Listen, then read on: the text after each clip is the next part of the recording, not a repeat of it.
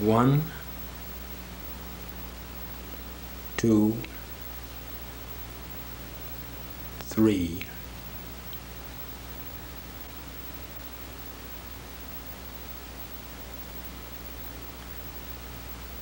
1,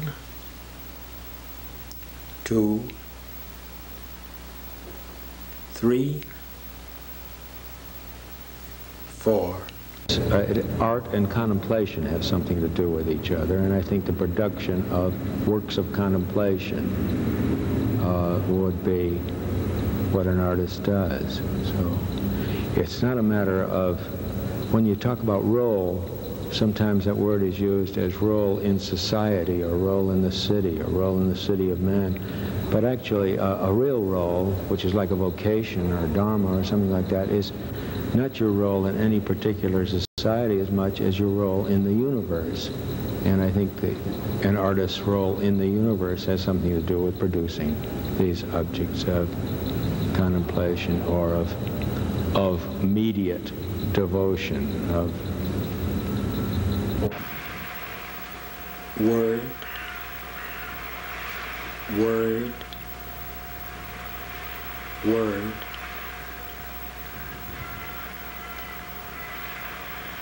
a word, a word, a word.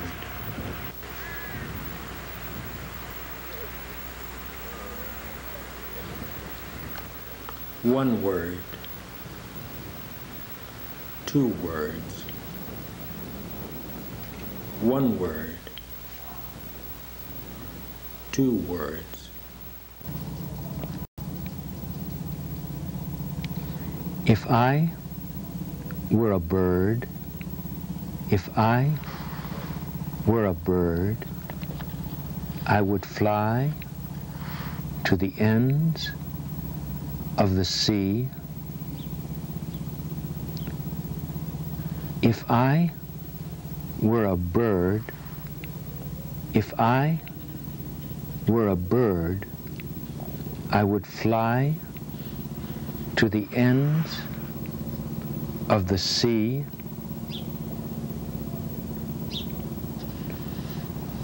The sea, the sea, the sky, the sky, the sky, the sky, the sea, the sea, the sea, the sea, the sky, the sky, the sky, the sky, the sea, the sea,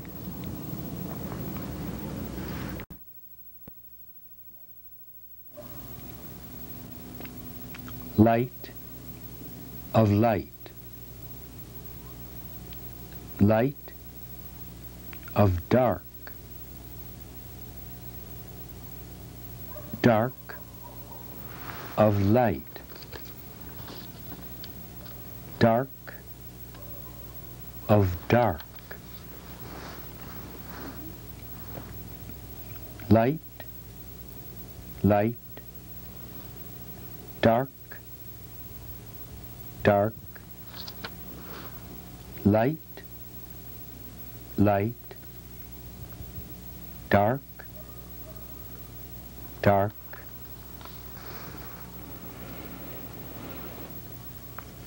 After light, light. After dark, dark. After dark, light. After light, dark.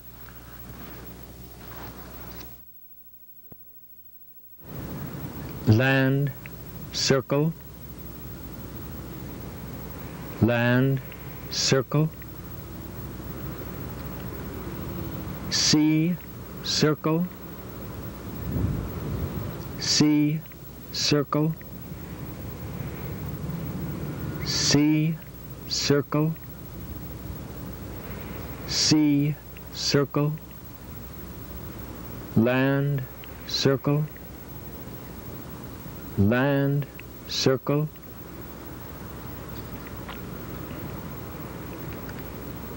leaf, sound,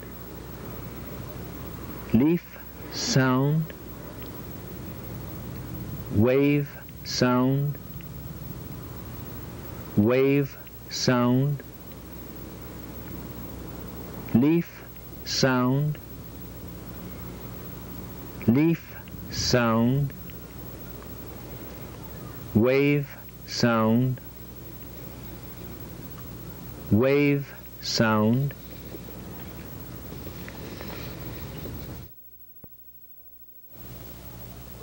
there's so many things about living in Greece and Patmos and also even around the Mediterranean, things like that, that all together, but living on an island, living in a quiet place, all of it helps you.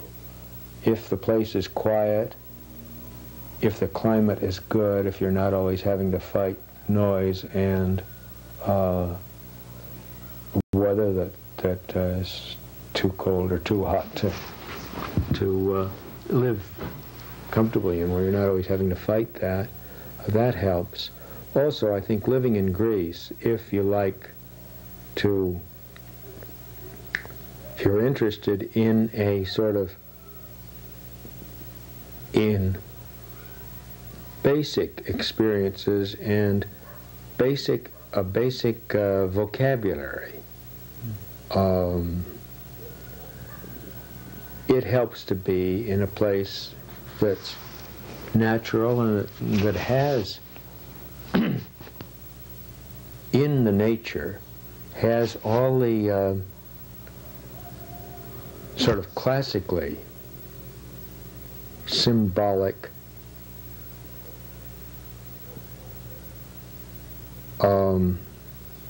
entities, all the things that make up the world that we think of as a real world, as a human world. If you were living in a place that didn't have any sky, you'd certainly miss it, or didn't have any earth, or one of these things. But in Greece and on an island, you see the earth and the sky, the sea, you see trees, and you see even the trees you've read about in the Psalms, for example, and in classical literature. You see olive trees, and you see all kinds of things that are, it isn't just a matter of their being a part of classical literature, but I think that all of those things have become symbols in human thinking, so that they extend even if you're part of a family that's been for generations living near the North Pole, you still are working in your collective unconscious, or somehow in your unconscious mind, you still are working with the symbols that first were elaborated and understood probably in the Mediterranean or in something like the Mediterranean world, so that you're back to roots of all of a lot of human, or at least of Western experience, and it's close to a lot of Eastern experience too.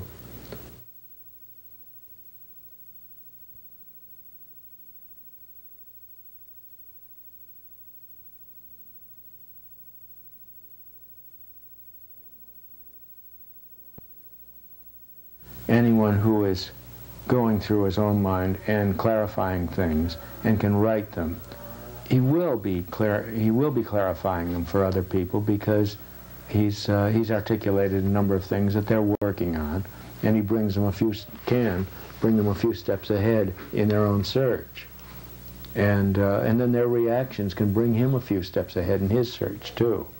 And if they are finding something in it, and they have reactions or questions or whatever it is that happens, the one helps the other.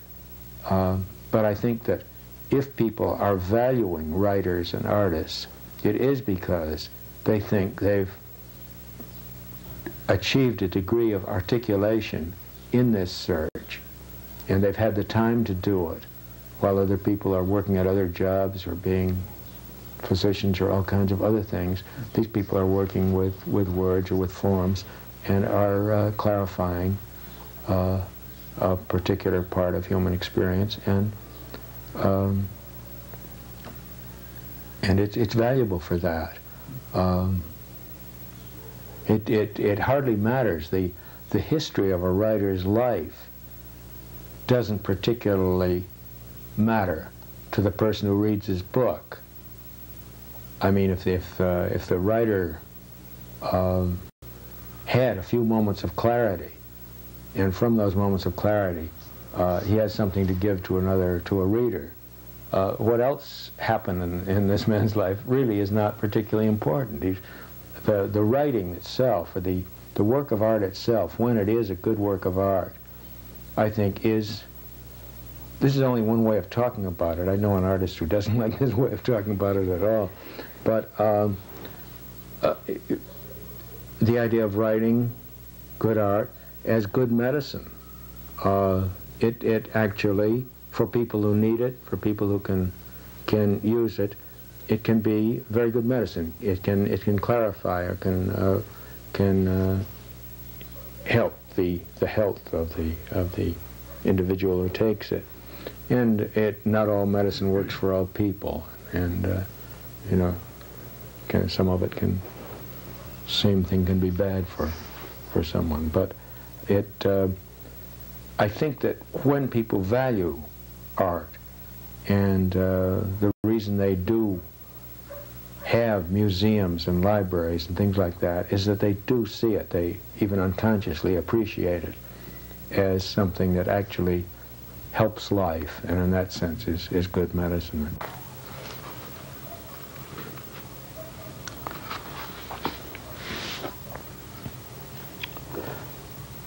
Searching for you.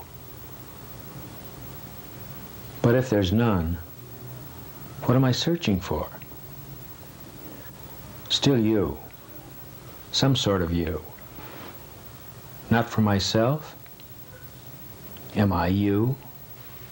Need I search for me? For myself? Is myself you?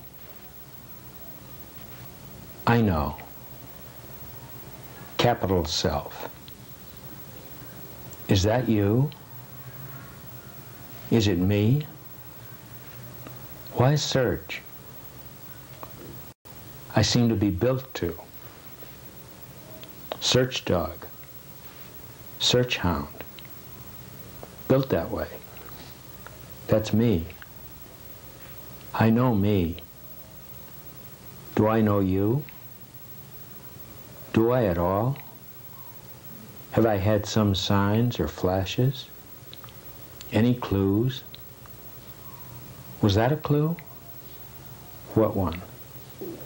Any one I can have had, or think I've had, or imagine myself to have had, in times past, or even now as I ask. Is asking a clue?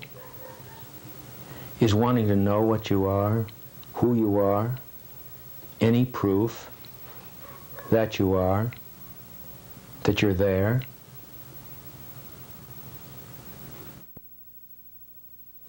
I think Lax, I don't know why I call him Lax, I always think of him as Bob, but I'll call him Lax because everybody else seems to, is basically interested in searching, and searching for something.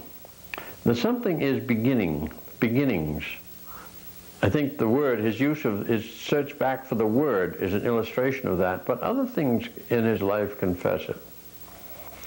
You know, he was a very sophisticated young man when I knew him first. I was editor of the Columbia Review, and he was editor of Jester, right after Reinhardt, Ad Reinhardt. Reinhardt was a big influence on him too, and that also has to do with beginnings. But when Lax left Columbia in 1936 or 37, he faced the world of success in journalism, in writing and so forth. And at once it was clear that he could be quite successful. He was very able. The New Yorker loved him. Sean loved him at the New Yorker. And he could have gone any place in that direction. But he withdrew from that. It was not at all satisfying to him. And it was rather strange and unusual because he had the gift, the worldly gift, the gift of being sophisticated, I suppose, in the journalistic modern sense, knowing his way around. But there was something else that was driving him, and it was a desire to find something better than what the modern world offered.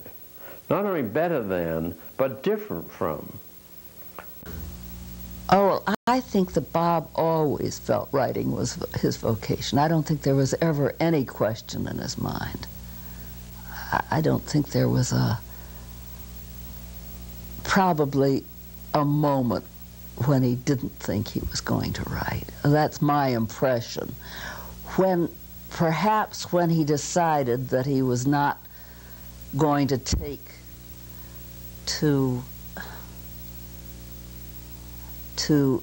write commercially, not going to try to earn a living by his writing, may very well have been when he went to Greece.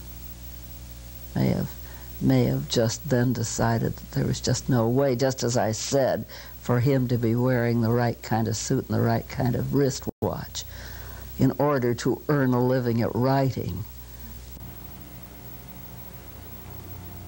I think the only thing I've done either purposely or with some consistency is to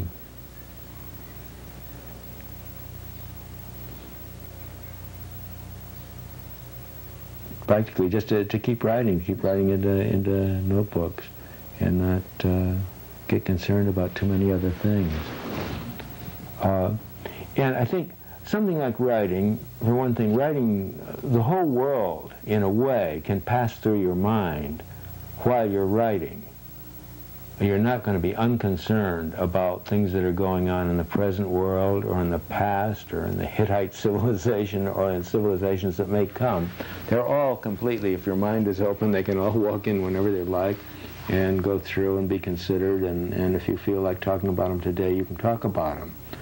But it's just deciding that if there's any way I've got of dealing with anything that interests me, whether it's internal or outside or at any part of time or in any part of the globe, probably the only way I can deal with it is through writing.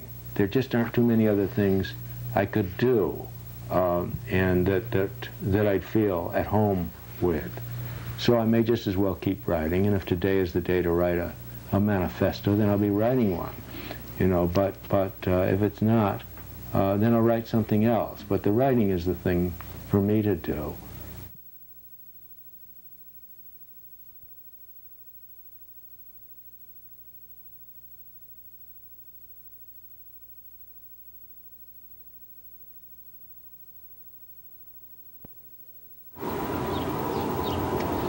The way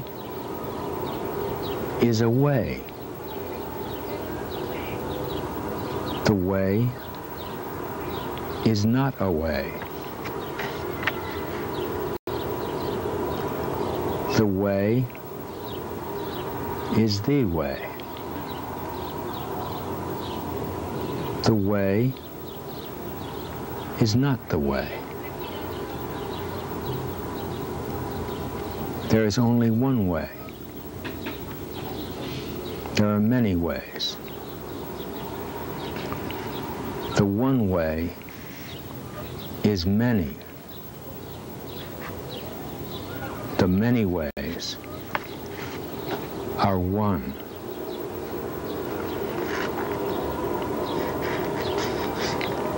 The many ways are many. The one way is one. The way can be found. The way cannot be found. It is good to find the way. Can it be good? Can it be good? Never to find the way? In baseball, when a pitcher is throwing the ball and his intelligence is not there, I mean, he's not thinking, how am I going to throw the curveball? It's completely reflexive. It's become a part of his total athletic organism. So that when he's in the act of throwing the curveball, the intelligence is the act. That's as close to Zen as you can get, and that's the way Bob is. Without being able to stand aside and say, I am now throwing a curveball and I can give you a lecture on it. And I suppose Zen is the best way of trying to describe how in some of these short poems of Bob's, it'll just be just the pure act, like that little poem about the dog. Are you a visitor? Asked the dog. Yes, I answered. Only a visitor? Asked the dog. Yes, I answered. Take me with you, said the dog. We spent a lot of time talking, and we just told stories, and I just really think that he just, from the time he was really young, he had that experience. That writing was, the process of writing was his reality. And at times he has been really kind of, he's concerned enough, he's serious, he's a serious writer, so he keeps all this stuff, as you know.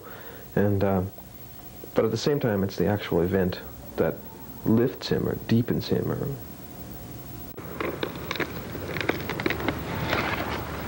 The moment and the thing you are doing at the moment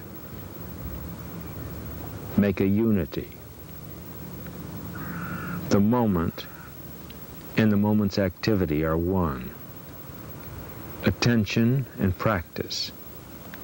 Practice and attention.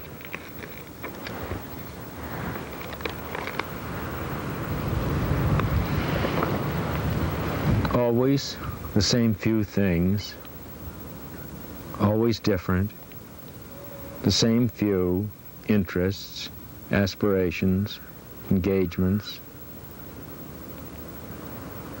Aspirations, I aspire toward, move toward, long for, try for, climb toward, reach out for, keep in mind, keep as a goal, see as a good, afar off, up the road, up in the distance, the future, a desirable thing, always the same few things.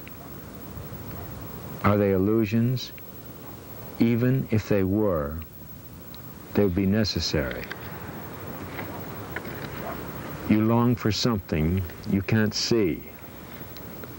But if you keep longing for it and moving toward it, you see more and more of the sort of thing you'd like to see.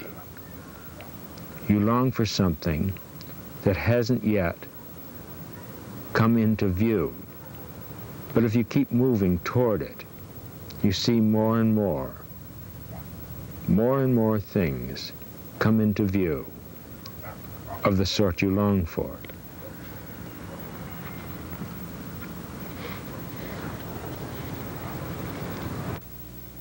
It seems to me that if you had, say, a basket maker in a community, in a small tribal community, who was a very, very good basket maker, made lots of baskets, and was now 180 years old, if all of his baskets disappeared or had disappeared, that would be of no particular importance. That would just be a material thing that had happened. But if that man was still alive and still knew how to make baskets, he'd be a very valuable person to the community because he could still teach people how to make baskets. And so the process of making them will go on, and whatever baskets serve in the community will still be preserved. So that it is really to The process is the important thing, and what the process teaches you.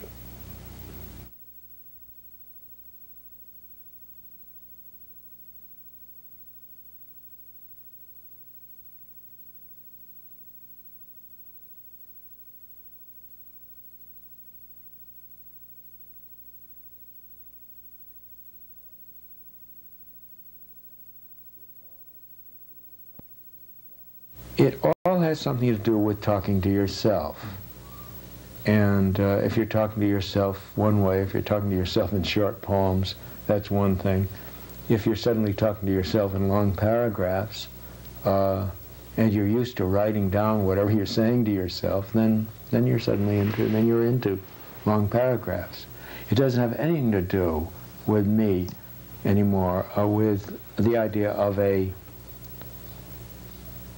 set form, a recognized form. A carpenter makes tables, and tables are recognized in society as something that everyone needs. Everyone needs a table in his house, and so on. And I don't have that feeling about these things I write. I just, if I get a particular flow or set of words that seems interesting to me, that seems to respond to something I've been looking for, then I write it down. And that has nothing to do really with, it doesn't have anything to do with publication or what forms have been before or anything else. If it comes in a particular form that I can understand enough to put it down on paper, then I'll do it.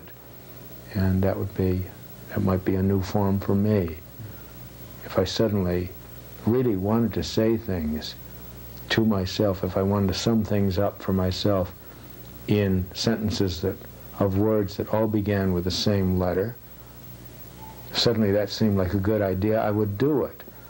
But now it seems to me that it either might be monotonous or ridiculous or something like that, and I wouldn't do it. I'll do it some other way. I'd like it to... I think you're writing sometimes something that you'll be able to remember clearly, call to mind clearly, so that it's like an adage or a proverb or a saying or something like that. You put the words in a way that will be easy to remember, and for that reason they may have rhythm, and they may have an image or a symbol in them that makes them easy to remember, and so that gives it a form.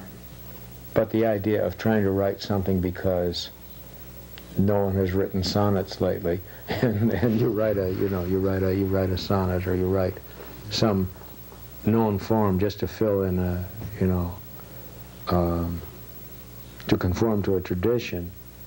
I wouldn't be interested in doing that now.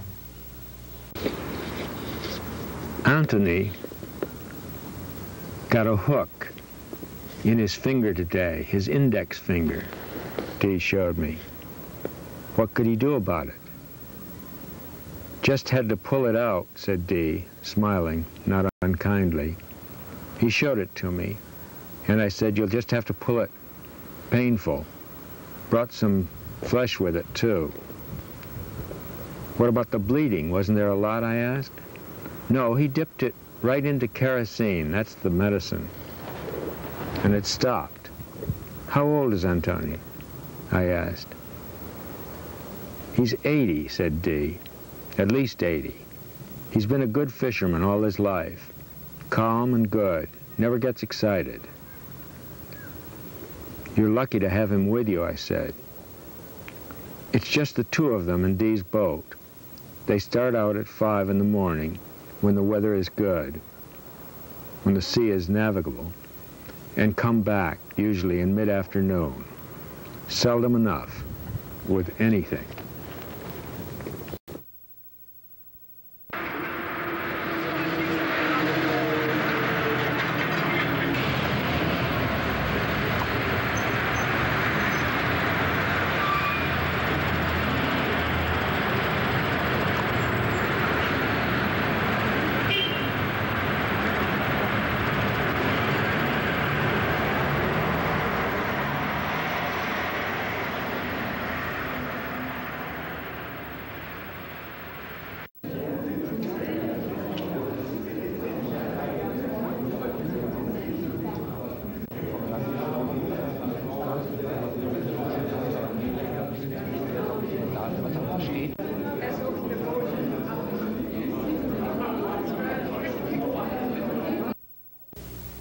painter, a poet, writer, or prophet even, is valuable to the community is just in the fact that without vision, the people perish.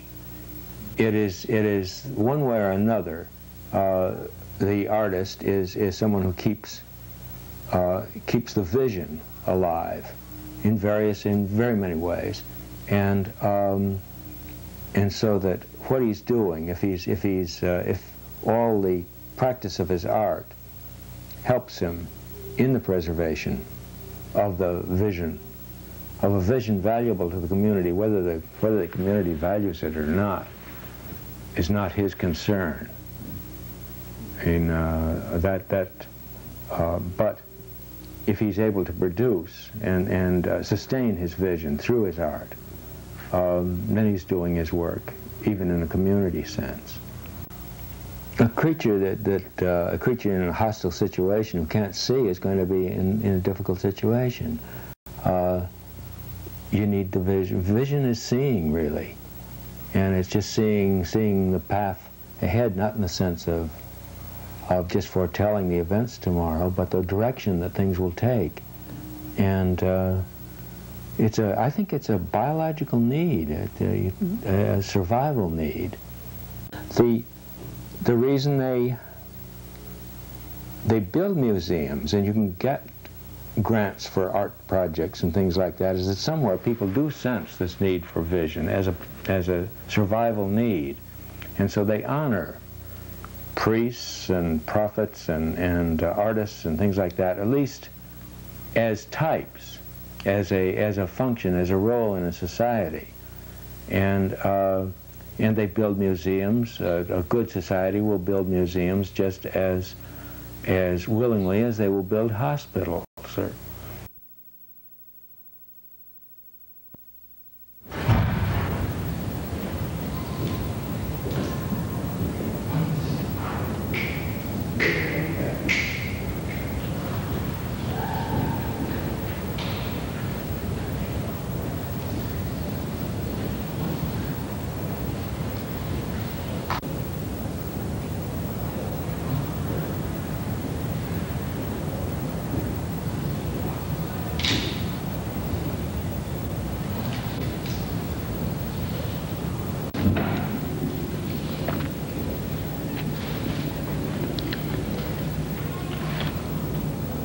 "It isn't death," said the spider.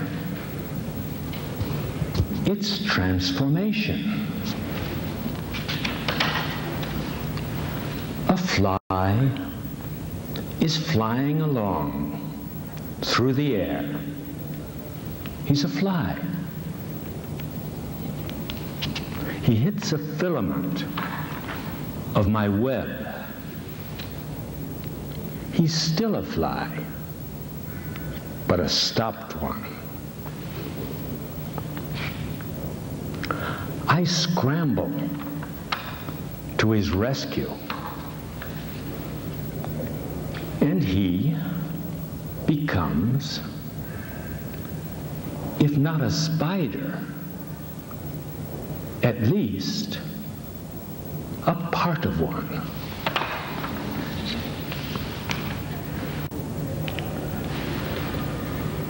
The port was longing.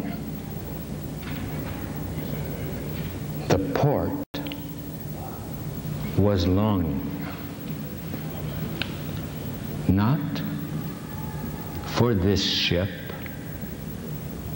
not for that ship, not for this ship, not for that ship. The port was longing. The port was longing. Not for this sea, not for that sea, not for this sea, not for that sea. The port was longing. The port was longing. Not for this and not for that. Not for this and not for that. The port was longing. The port was longing. Not for this and not for that.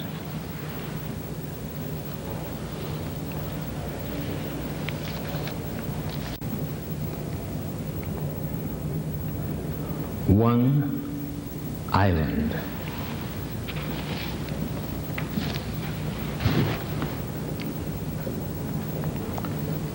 Circle of brown, circle of blue, circle of brown, circle of blue, circle of earth, circle of earth, circle of sea, circle of sea, circle of brown, circle of brown, circle of blue, circle of blue, circle of earth, circle of earth, circle of sea,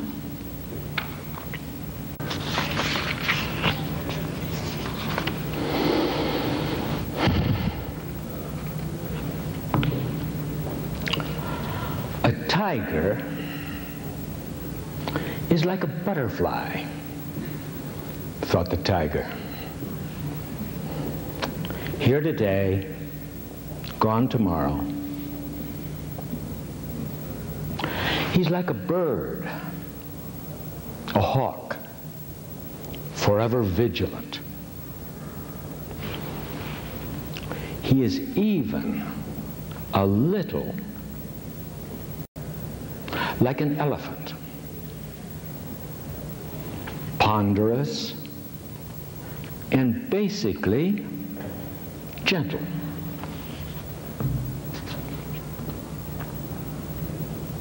Not too gentle, said a younger tiger. I only meant it as a metaphor, said the old one. A tiger is like a number of things.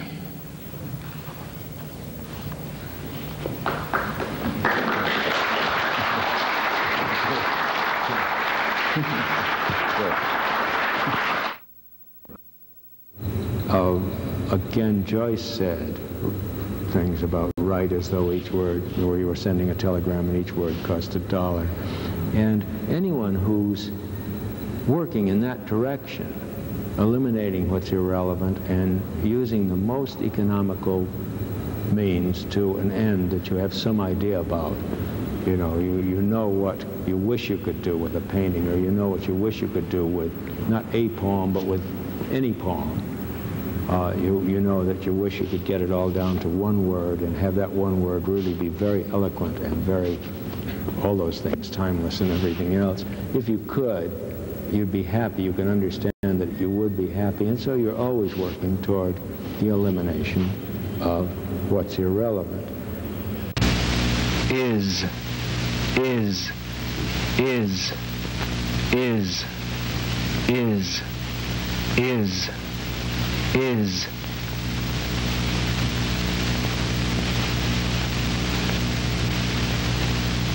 is, is, is,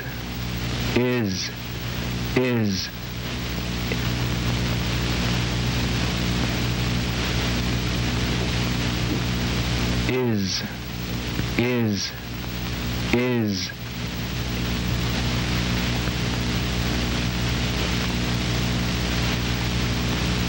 is, is, is.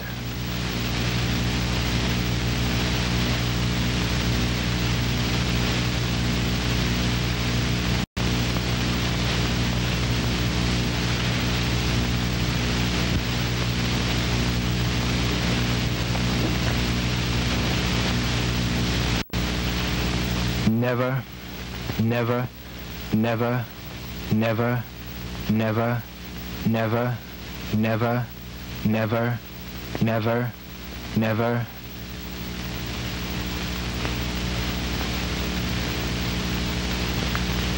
Which really the best one is still this black and white film called New Film, which is based on new poems.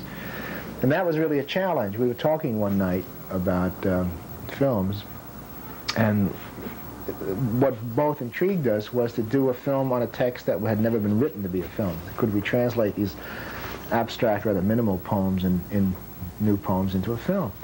And I just carried the book around with me for a year in the car. I would just drive around and let things coalesce. The whole idea was not to try to illustrate the poetry, obviously, just try to find correspondences in some fashion. And it took about almost 3 years of that kind of waiting for the right image or scene to connect with the poem, and finally put them all together and turned it into a film. I think I would like to have seen more photography from him, because I think he really is a born photographer too. That's what I think made him a great photographer. He just had a sense of people and the spotting of things. You know, it was uncanny. He just had a wonderful eye for who was going to be interesting to shoot and who wasn't, you know. What I like to do with a picture is still a business, same sort of thing you do with a poem, which is find a correspondence between outer and inner, you know, what your inner state is and what the outer situation is, or what you see outside. If something that you see outside symbolizes something that you feel inside, then there's likely to be an interesting picture, and it's sort of like just maybe a moment of coincidence where, say, the expression on somebody's face and the thing that you imagine that this person is thinking or feeling corresponds to something that's in your own feeling. And so I guess that amounts to sympathy or something. At that moment, if you take the picture, you're not only taking a picture of something objective outside, but you're taking a picture of an inner state of your own. And I think that's what can give a picture some life and also some value for you, at least. It represents something to you just the way a poem does.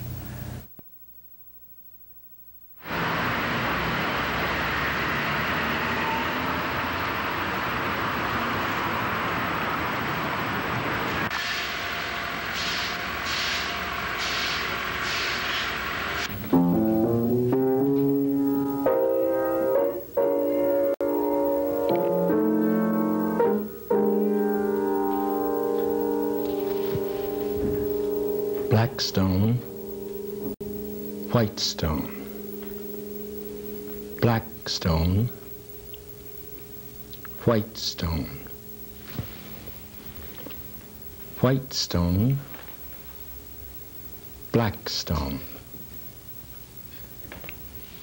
white stone, black stone, black stone, white stone, black stone, white stone, white stone, black stone, white stone, black stone,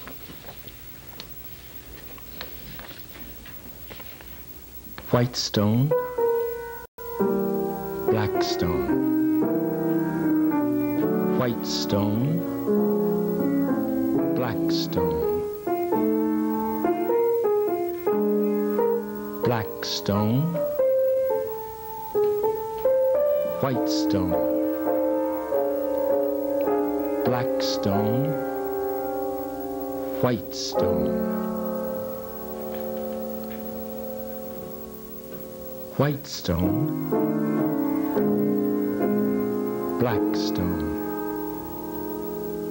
white stone, black stone,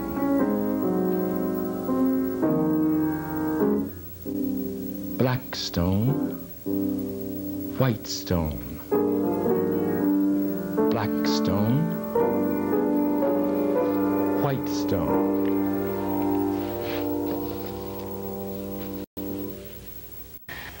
It has its own rhythm, his style, and it's very much encouraging music.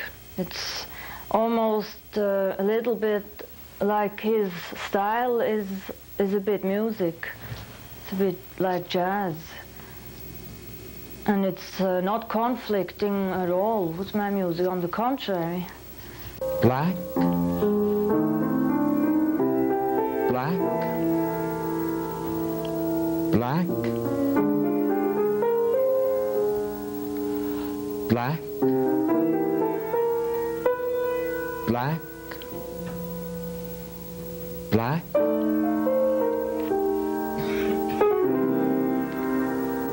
white, white, white, white, white, white, white.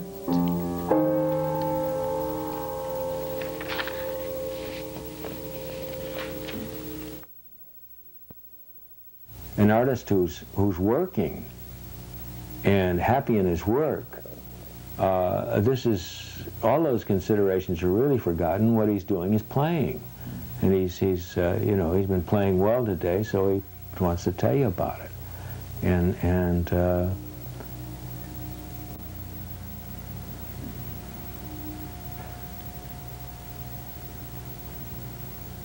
but there's something. This business of playing is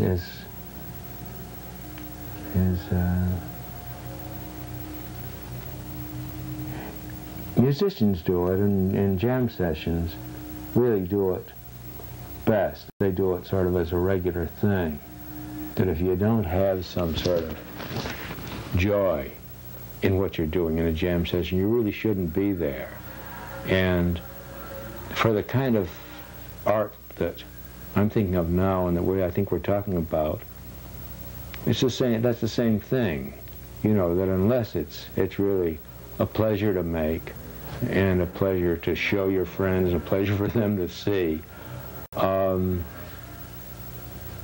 you're not quite sure why you're doing it. If it is all those things, I know why then I know why anyone is doing it, because that's just living. It promotes life. It sustains life, so that it's good stuff. I think. It justifies itself. All it has to be is that sort of poem or that sort of thing, and it's got a place in this little world anyway, in any place. Whereas if it's trying to do something very important, I don't know, it is a different thing. It may actually do that very important thing if it's trying to, but I don't know how to think about that kind of writing. If possible, you should just continue with this work. You are convinced it's good and it's right what you are doing, without being concerned if it's successful or not. It's naturally most people cannot afford to work like this. Either they have earned their living with something, or they are not satisfied with so little as Bob does, for instance. And that's why they have to make some efforts to be known so that they can also sell something, either books or music or paintings or sculpture and so on. But Bob, he thinks, if possible, we should just continue what is good and right, without being concerned if it's successful or not. That's somehow his philosophy too. You know, up to a certain point, if you're playing, the best thing that happens when you're playing is you become unself-conscious. And the worst thing that happens, one of the worst things that happens, if you get a lot of public notice and you get a public image, is that you could start identifying with that image. And there goes your freedom and everything else. So that if that's what, I don't know whether it's either success or failure, and that's bad on that, but getting to accept some image of yourself that's been put on you is certainly an obstacle. It's another part of that primal thing which sends him back to beginnings always, you know, to operate from beginnings. He operates from beginnings. And when he can't get to beginnings, or he sees there are no beginnings in the world, he goes back physically to them, to Greece, laughter, watching, darkness versus light, all that.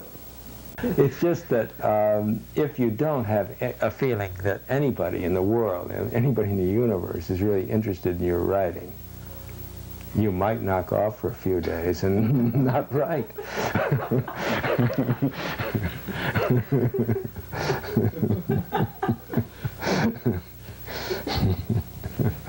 This intensity of his writing, outstandingly, his sense of humor is brilliant. He can say things in a very few words that might take other people pages to say. It's very quick and very sharp. And I feel anybody who meets him is aware of it. I think that all of it, to me, still all of it has to do with finding a possible way of life, you know, for human beings on Earth. And I think a test of whether it's going all right is if there is some kind of actual humor around that is humor and isn't just bitter satire or something like that. I mean, when people can actually laugh, it's a sign that they may be living all right. They may be in a good situation, at least at the moment. I think that's what we're looking for. Even in the Psalms, they talk about, you know, tears being turned to laughter, or when there's laughter, it's a good sign for human life, I think. The first, goodbye.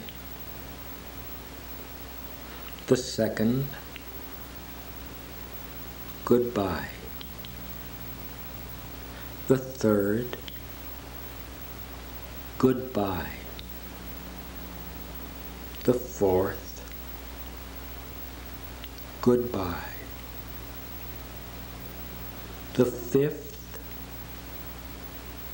goodbye. The 6th, goodbye. The 7th, goodbye. The 8th, goodbye. The 9th, goodbye. The 10th, goodbye.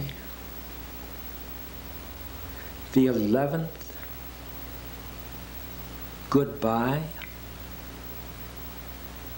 The 12th, goodbye.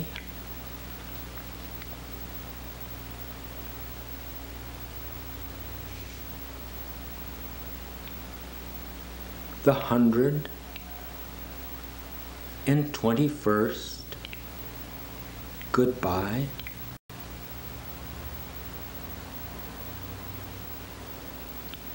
The 144th, goodbye.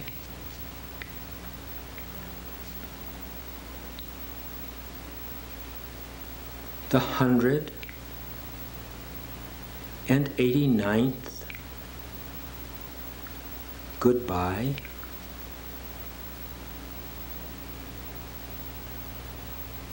Goodbye. Goodbye. Goodbye.